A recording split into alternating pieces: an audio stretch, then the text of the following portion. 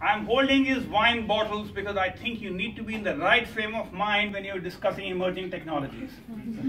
So let's start with a couple of questions. And these wine bottles are for those people who give the right answers. And the first question is, when did the first wedding take place in virtual reality? And I'll give you a hint. And there's a second part of the question, and which is, was the kiss real or virtual? Now, if you answer only one part, you have to give me a wine bottle. Okay. So now, folks, come on, I'll give you a hint. It was in 2017. I'll also give you a hint that the couple was from UK and the wedding took place in USA. Last question, again, another hint, please. The wedding was in the month of May. Come on, guys, quickly. 21st. Huh? 21st? Yeah. Higher. 28. 28? Lower. 26. 25th. 26. 25. 26? Lower. 25. But you still have, now you owe me a bottle of wine. Now tell me, was the kiss real or virtual? Real. I'll still give you the bottle of wine. Can you introduce yourself, please? Hi, I'm Alana Fischer-Czapewski, and I'm a consultant with digital. And she's also the former head of digital whatever at Wipro. The kiss was real. The wedding was an official wedding. Now the question is, how did the virtual wedding take place? They had their avatars who were getting married in a virtual domain. Now, there's a second bottle of wine. There are 4 industries which are today leading in the take-up of VR AR. I'll tell you which is number 1. Pornography. It's got a pretty high take-up, by the way. The first industry which is leading is gaming and entertainment, with 75% of the companies in that domain showing an intent of going into VR AR. The lowest is health. And that is 75% was gaming and entertainment. Health is at 14%. Number 2 is education and training at 25%.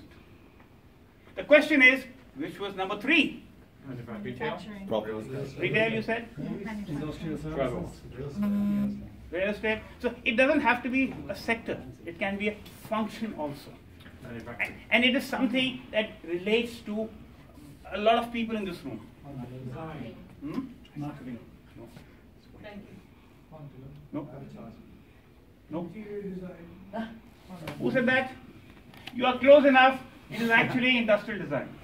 At 18% today is the number 3 function or theme which is going into AR VR. So please come forward and take your bottle of wine before I drink it, you know.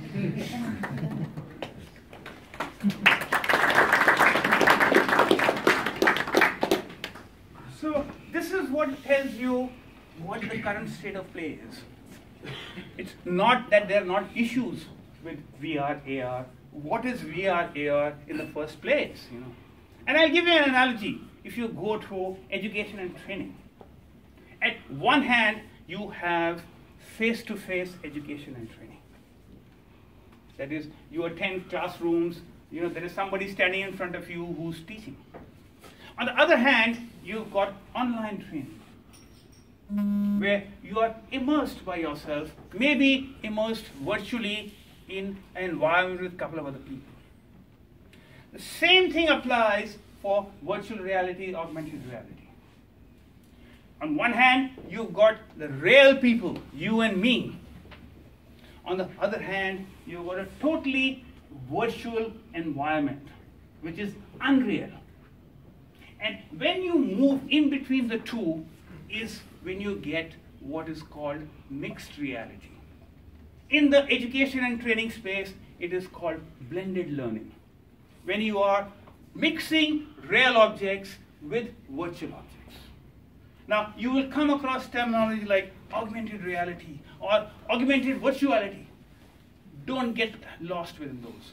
All that means is that you're increasing the level of virtual elements into the space as you go from real to real. Now, another thing, you'll also hear a lot about HTC Vive, Samsung Gear VR, and all that kind of a thing, you know. Again, don't get lost. For seeing something in a virtual environment which is not at the resolution of the eye, you need a head-mounted device, which is what this geeky kind of stuff that you're seeing all across over here is. It's just that you get different combinations of price versus experience.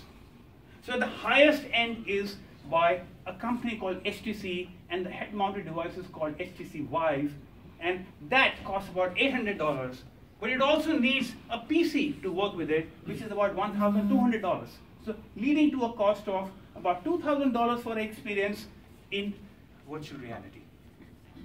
At the lowest end actually is Google Cardboard. The kind of stuff which the first gentleman talked about, which today in places like India can be obtained for about 50 cents. So but that experience is not at all very good. But the game changer was Samsung Gear VR, which is really, they came out with a head-mounted device priced at $100 US last year. Now, that gives you an experience on using your mobile as a processor, and that was the game changer insofar as VR is concerned. Now, I don't have another bottle of wine, but the question is that last year in 2016, 8.2 million head-mounted devices were shipped. Guess how many were Samsung Gear VR? 80%. 80? I've lost maths. I don't know how to math. What does the number mean? 8 into 8 is 6.4, by the way. It's lower than that. 200,000? 200,000? More than that. Okay, so in the sake of time, 5 million Gear VR headsets were shipped in 2016, out of 8.2 million. The second highest was Sony PlayStation with 1 million. So you can understand where the market is heading towards. Likewise, when you look at augmented reality, it is, let's go to an IKEA store. You want to buy a couple of flower vases. And what happens is that you've got a table over here, and you're wanting to choose that whether I put flower vase number A or flower vase number B.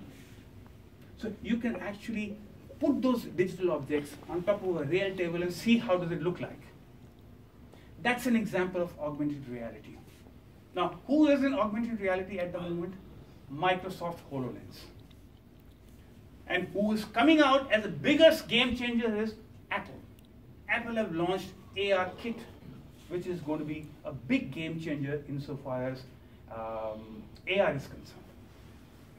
Fast forward 3 years from now, last year Pokemon Go gave a big impetus to AR, but major work at the moment is in virtual reality. Fast forward 3 years, 75% of the market is forecast to be in mobile AR. Now, I've taken more than my share of time, but I have to do a bit of a marketing spiel and say that, look, as the Sydney chapter president for Global Virtual Reality, Augmented Reality Association, as well as the Global Co-Chair for Education, we have got now 16 chapters of communities that we are building at the moment. We're building a huge community of people, and we are not necessarily focusing on techos. We want people from the business background. Guess who's heading our product management committees of practice? None than this lady over here who was jumping around in the chair, and I've got a photograph of that now. Adrian Tan. And I invite all of you, and I'm offering a discount of 10% if you join in a week's time. And I will send, please feel free to contact Adrian or me. And we want to build up a huge community, man. I was in Vietnam, I was in Malaysia and India just a couple of months back. We are building a huge community globally. I'm in touch with more than 300 companies now, institutions, who in and around Sydney alone, who are focusing on this. Leave aside Perth, Melbourne, and other parts of the world that we are involved in. Thank you very much.